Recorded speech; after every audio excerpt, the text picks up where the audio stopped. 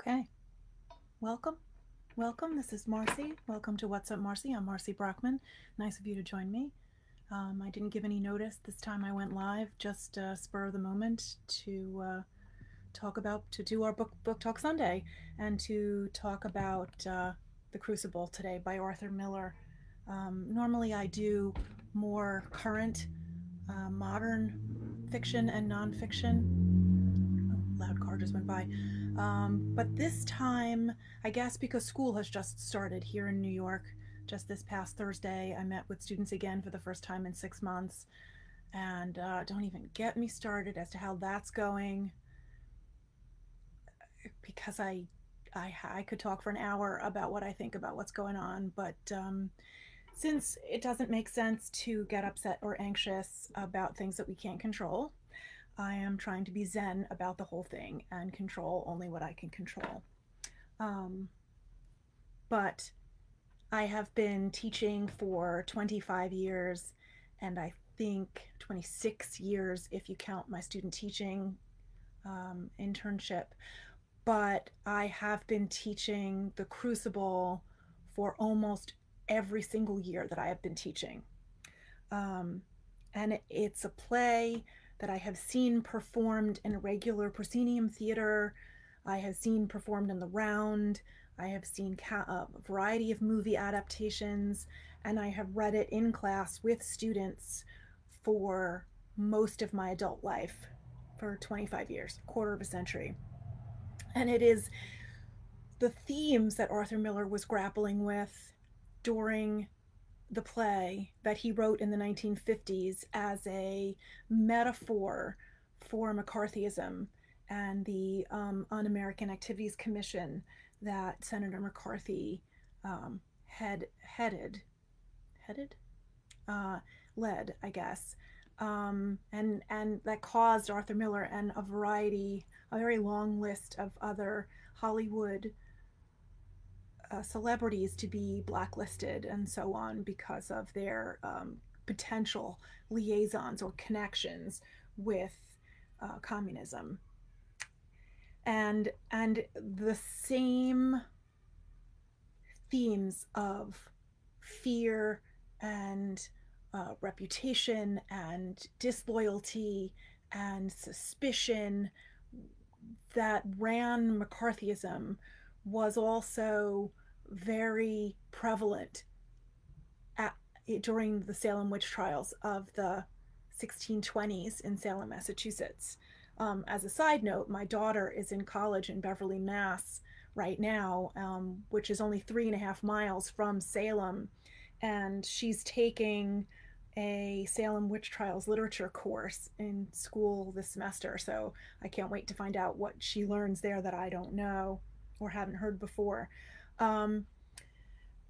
So the play. Here's a book cover, one of the book covers of the play itself, depicting what we can only guess is Abigail Williams and our protagonist or antagonist, and Reverend Paris, her uncle, and John Proctor, her married lover slash boss. Here's another book cover. Try to do this so that you can see it without the glare. Here's another one that shows like the hand with the puppets as she worked the town. Here's another one. And there was a movie adaptation, quite a few movie adaptations, but this one was with Daniel Day-Lewis and Winona Ryder. It was made in the 1990s, and it is absolutely flawless. It's perfectly done. And I show, here's another movie poster for the movie, and I show it to my students every year because seeing a play is so much more impressive and so much more so it hits so much more of your emotions and touches so many more of your heartstrings, and your humanity, more than just reading a play. I mean, a play, Arthur Miller didn't write this play for it to be read in a classroom. He wrote it to be performed on a stage. So to see it performed is amazing. When I start out teaching this play, I ask my students some very basic, elemental, existential, sort of essential questions to get them thinking about the themes of this play and how they might react in certain situations before we even get to the content. So I asked them, would you confess to doing something that you didn't do if it meant that it would save your life? So if somebody was going to accuse you of some heinous crime, and by confessing to it, you might do some jail time, but they wouldn't kill you, would you confess to it even if you didn't do it? And if you didn't confess, they were going to put you to death.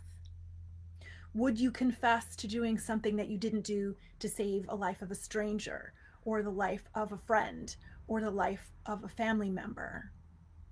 Would you blame someone else? Turn it around a little bit. Would you blame someone else for something to get yourself out of trouble, or out of serving jail time, or out of certain death? And you can think of different scenarios.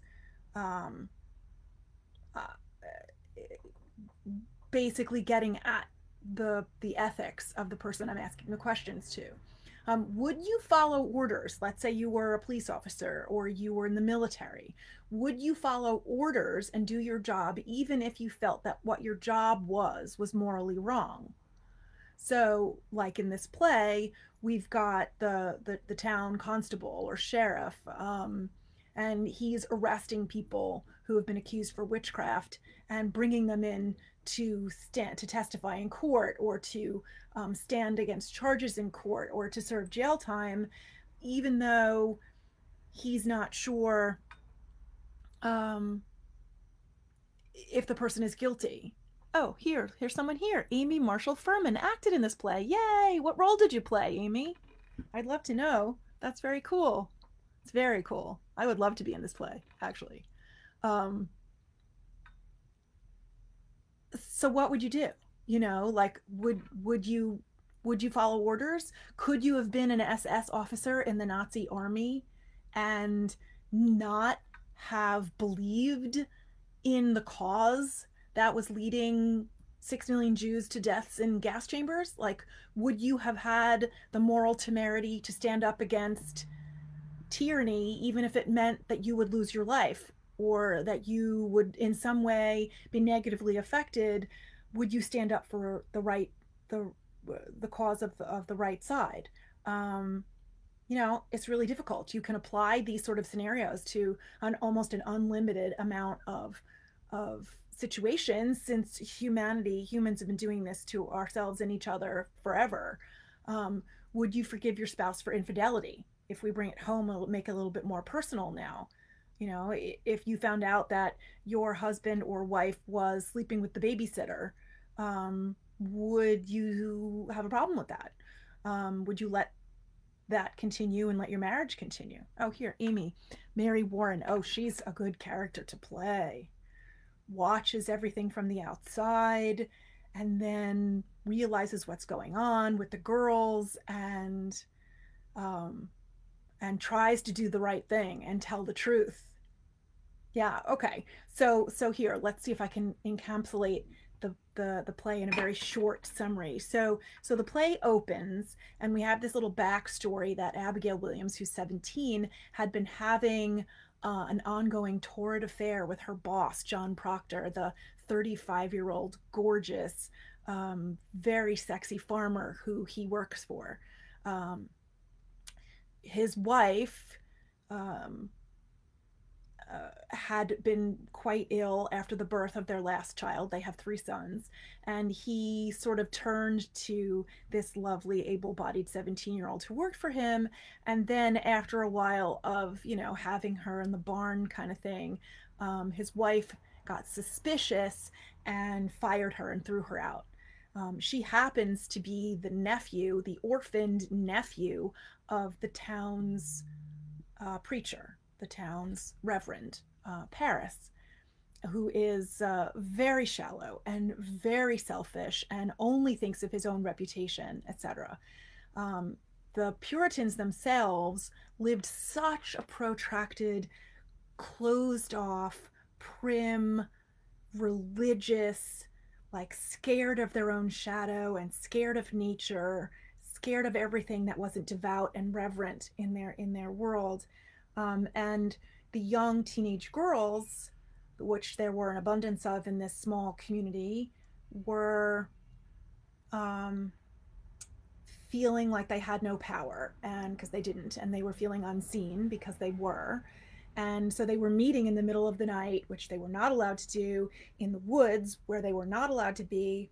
And with the help of Reverend Paris's slave from Barbados, Tituba, they lit a fire with a cauldron and frogs and all sorts of weird things that should go in there. And they had these little incantations and they did these dances and they wished for, very juvenile little things like, I hope that George Poole, my love, will love me back. And, like all these little innocent things, all they're really wishing for is for love in their lives. And Abigail wishes for her former lover's wife to die, that she wants John Proctor for herself, and in order to have him, his wife has to disappear.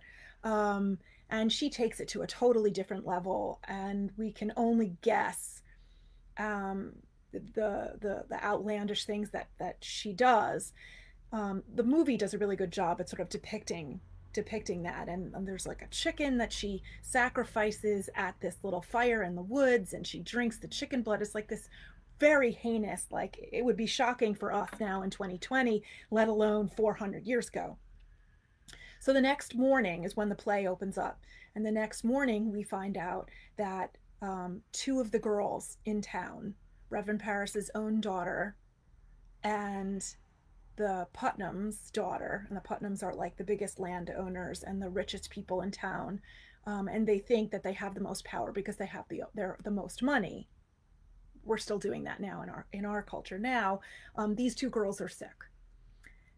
They're faking. They're so nervous and they're so afraid that they're going to get in trouble for having been caught dancing in the woods the night before, that they're both pretending to be sick. Now, it does bear to note that in the 17th century, as well as many previous centuries, the culture, the religion, absolutely believed in the presence of witches and the devil.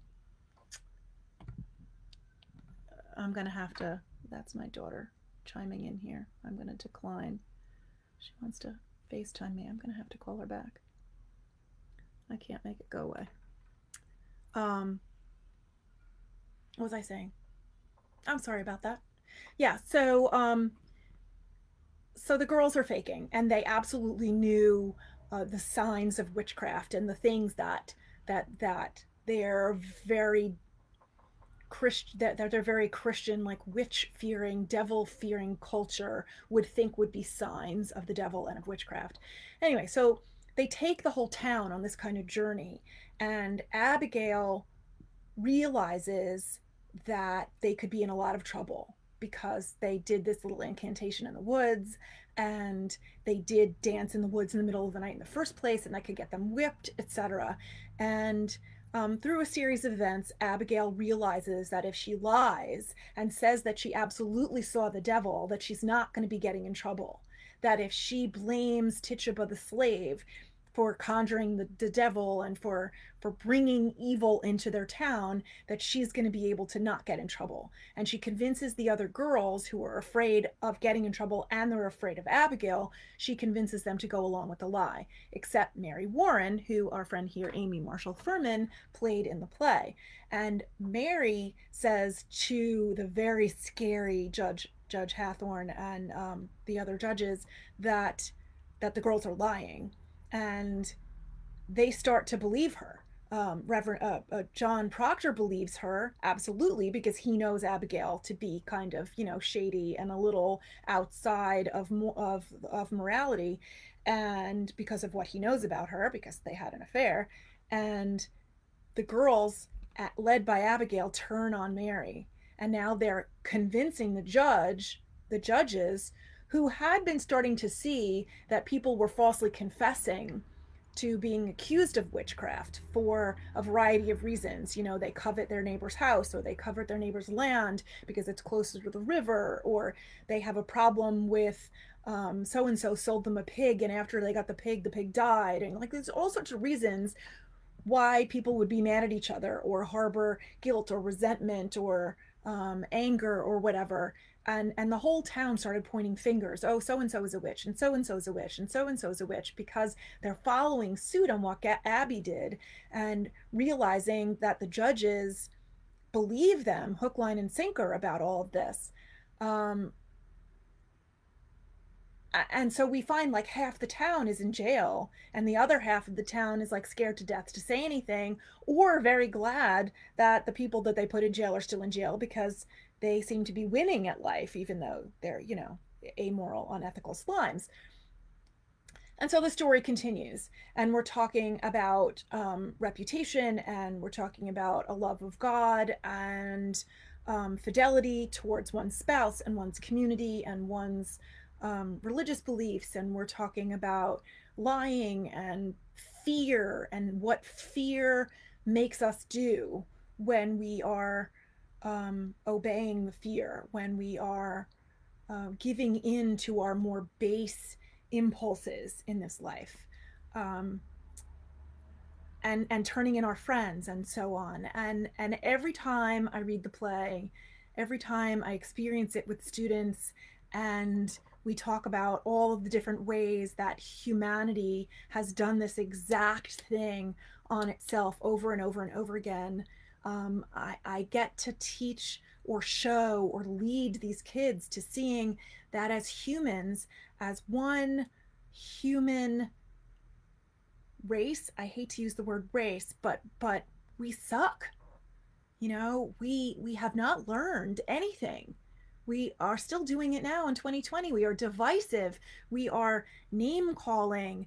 And oh, hi Brianna, I love you too. I'm so glad you found me. We are still doing the same things to each other. You know, we don't like each other's political beliefs. So instead of being open-minded and listening and realizing that we have more in common than we have differences, instead we allow our differences to divide us by color, by race, by ethnicity, by gender, by sexual orientation, by political view, by geography, by money, by financial, by what, like, you know, class levels we think we're in. We allow all of these external things to divide us up and make us separate each other into factions and divisiveness, and it's not getting us anywhere. It didn't get us anywhere in the 1620s or the 1690s. It didn't get us where in the 1950s. It's not getting us anywhere now. Truth be told, during World War II, we were still doing this with the Nazis. I was talking about a few weeks ago, I was talking about Alice Hoffman's book, The Dove Keepers, and it was the same thing then, and that was before, that was the second, the fall of the Second Temple of Jerusalem, which was, you know, like 60 years after Christ or something, like 2,000 years ago, and we were still divisive and pointing fingers and after each other because of religion and social class and money and power. And I think humanity has sort of outlived its purpose on Earth to a degree, because we're clearly not learning anything. In some respects we're better, but in so many respects we are no better off than we were 2,000 years ago.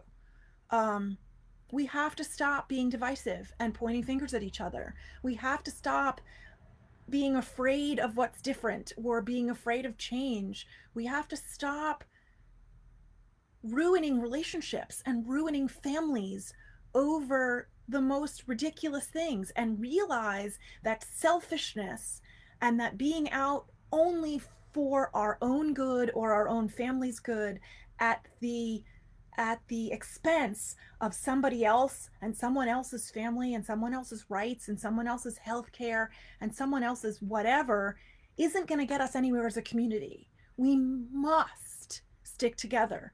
We must help provide for the common good and behave in ways that is good for our entire community, not just us. And I hope we can find our way out of this, because right now our selfishness as a global society is ruining our environment. It's causing horrible climate change, which is ruining the habitats and ruining the environment for countless species of animals and plant life and fish and and humanity. We are going to start very quickly seeing climate change migrants and refugees that no country is going to want to take in because of their own selfishness. And my heart breaks. My heart just breaks. I lose sleep every night because of these monumental problems that we can't seem to do anything about, that we can't seem to get out of the way of and improve. Like, even just something simple like healthcare. Some people feel like, they work hard for a living and they deserve better healthcare, and someone else who might work just as hard but not make as much money is somehow less deserving. That someone else's child born in poverty is less deserving of a good pediatrician and immunizations and good food and healthy drinking water. And how is it okay for my kid and not okay for that other kid? Why is it okay that we have children and families separated at the border right now and children in cages? I just, I don't know what to do. I write letters to my senators and my congressmen on the local and state and federal level, and I send money, and I talk to my students about these things every year, and I don't know what else to do. And we need to band together, and we need to keep talking about these things in a productive, non-judgmental, accepting, non-selfish, community supportive way. We have some more comments coming in. Brianna, I've literally been trying to go to Salem for 3 years, but something always comes up. But I've been trying to go because you made me love the play. Oh, that's wonderful.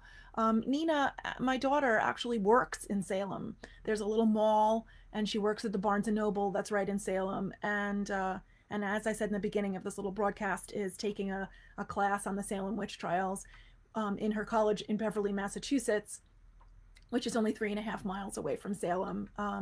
It's so cute. The town is wonderful. We went up, so she's a junior now, so 2 years ago when she was a freshman, my husband Michael and I went up to school for a parents' weekend, or the weekend after parents' weekend, because it's too crowded when parents are there. And we while there were all of these activities that didn't pertain to us, we went into Salem, and we went to a couple of witchcraft museums, and we saw a performance, and we went into the museum that's there, and it's such a beautiful, cute little town. And now, Brianna, you can't go because of this pandemic. I don't really necessarily think interstate travel is all that safe, but maybe by next year or the year after we'll have a vaccine or something, and maybe it'll be safer to go. But it's really cute. It's a really cute town. And Amy says that if anyone wants to read the play, it's great.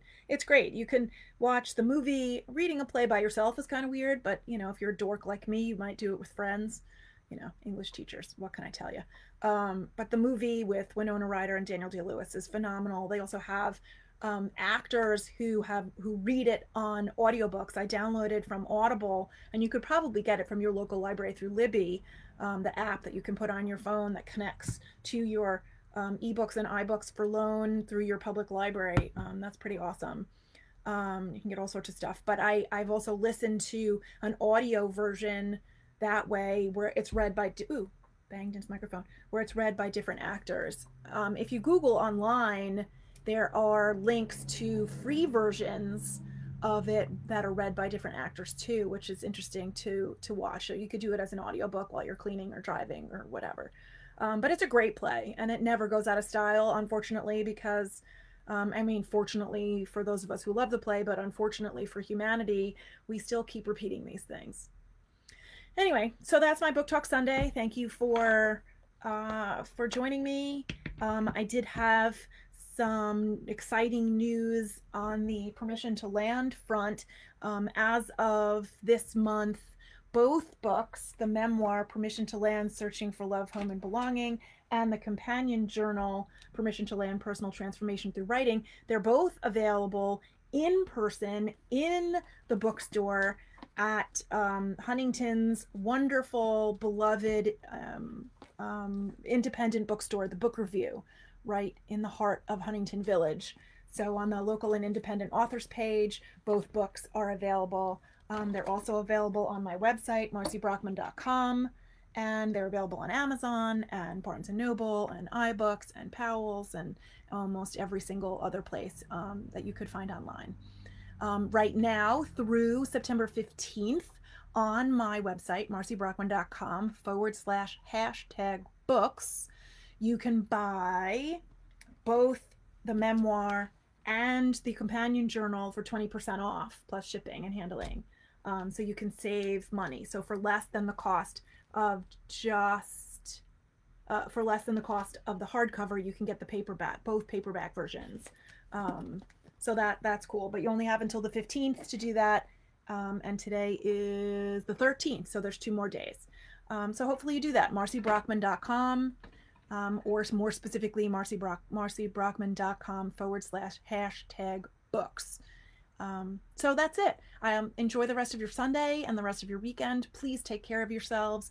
Find some time to rest and relax and recharge, because come tomorrow morning, we are facing another busy work week. No rest for the weary, or some rest for the weary on a weekend. So thanks for joining us, or joining me. I'm Marci Brockman, and this has been another Book Talk Sunday on What's Up, Marci. Thanks so much.